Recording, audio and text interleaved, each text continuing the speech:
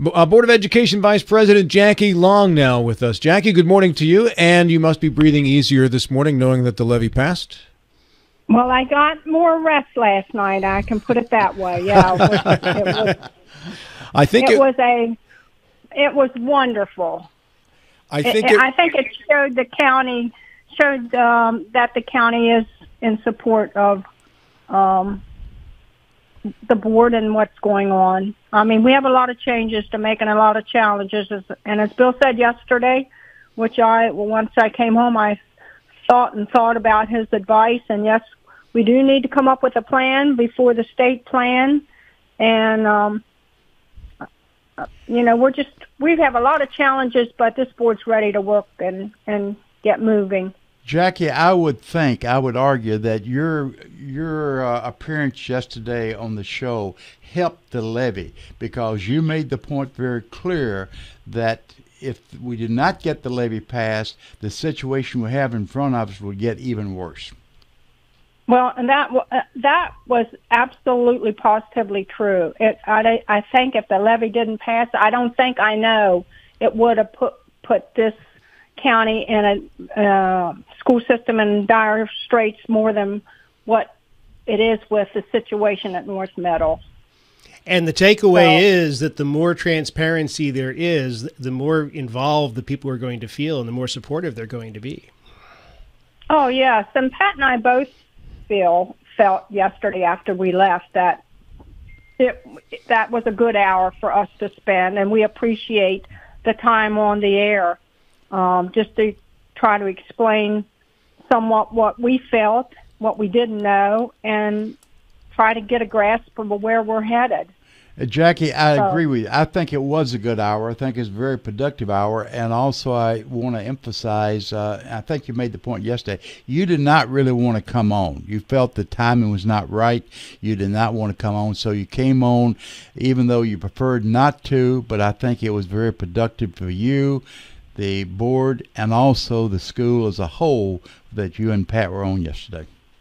Well, I do definitely feel that that we, at first I didn't want to, but then I thought back to our candidacy.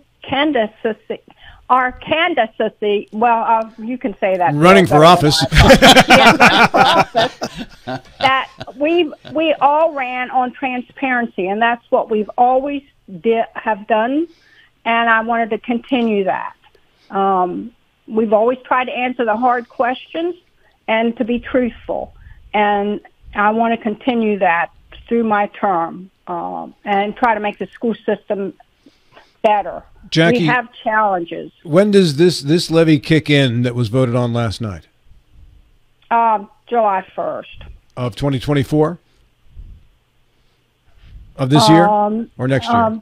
Of next year. Does it ever kick in, or does it just not expire? Well, it just doesn't expire. I lost my train of thought, but if it hadn't passed, then it would have been on the general election ballot. So that was one good thing. But we would have had to go back and make some changes and cuts to make it more appealing to the public. But that would have been hard to do because it was everything in that levy call was what is needed for this county to survive. You know, with your grandfather clock going off in the background, it strikes me that if the levy hadn't passed, this would have been an interesting backdrop to the discussion that we were having. The clock's striking 9, right? Boom, I'm sorry boom. about that. I enjoy it. Apologize. Yeah, you're good. You're good. Jackee, thank you very much. I appreciate your time this morning. The incumbents both won last night, Michael Martin and Melissa Power. Do you read anything into that statement right there?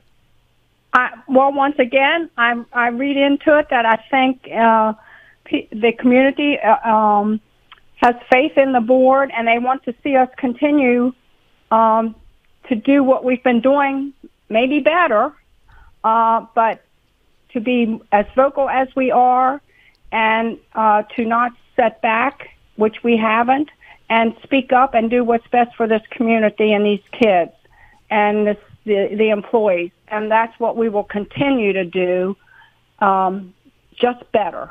Thank you so much, Jackee. Thank you all. Thanks, Jackee. Take care. Appreciate it. Bye-bye. Vice President of the Board of Education, Jackee Long, at 9 o'clock.